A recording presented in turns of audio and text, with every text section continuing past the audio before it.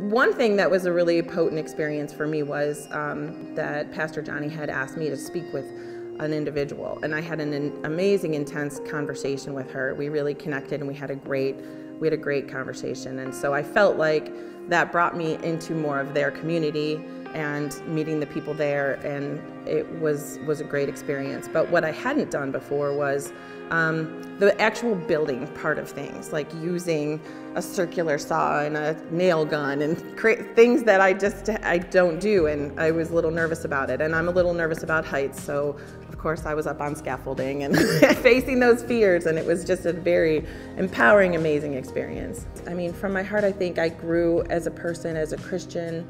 We prayed so much down there, morning, noon, and night, all day long, all the time, and that solidified my own prayer life. Seeing need beyond physical need, seeing more of a emotional and spiritual needs, and in fact,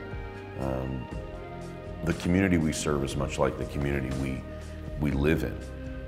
Despite the economic vast differences, the emotional and the spiritual, there were no differences.